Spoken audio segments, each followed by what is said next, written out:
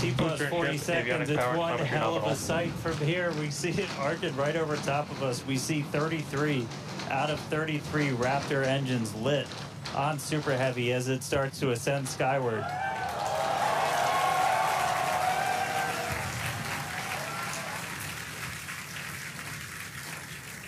Coming up on maximum aerodynamic pressure, then only about a minute and a half until we get into hot staging. All right, hot staging, about 30 seconds.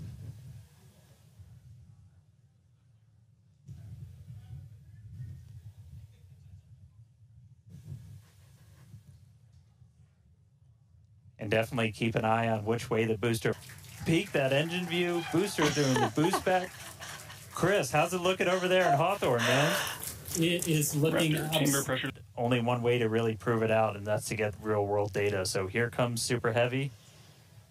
It should be, the cool part is when we get to reentry, it's going to be daytime.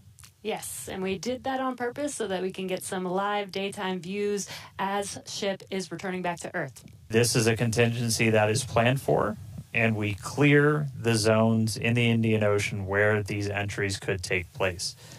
So we're not going to come down exactly where we would have had nothing happened, but we do clear a tremendous amount of space out in the Indian Ocean in the event that we run into this. We understand that there are always risks, essentially, with these flight tests, with the hardware, but we don't really accept any compromise when it comes to protecting people.